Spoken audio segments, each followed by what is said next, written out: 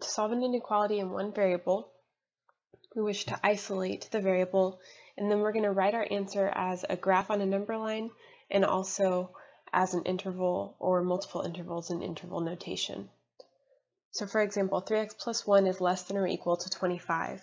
To isolate the variable x, we subtract 1 from both sides to get 3x is less than or equal to 24, and then divide by 3 on both sides to get x less than or equal to 8. So on the graph, we'll put the number 8, a few numbers greater than 8, and a few numbers less than 8. Now x less than 8 means all the numbers to the left of 8 on the graph.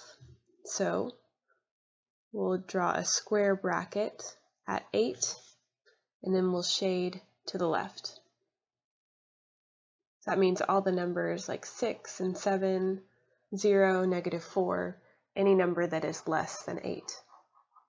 And that is our solution set. In interval notation, we'll write this interval as -infinity, since we have shading or graph pointing to the left, up until 8, with an open parentheses around -infinity and a square bracket around 8. The square bracket shows that that point value of 8 is included in the inequality.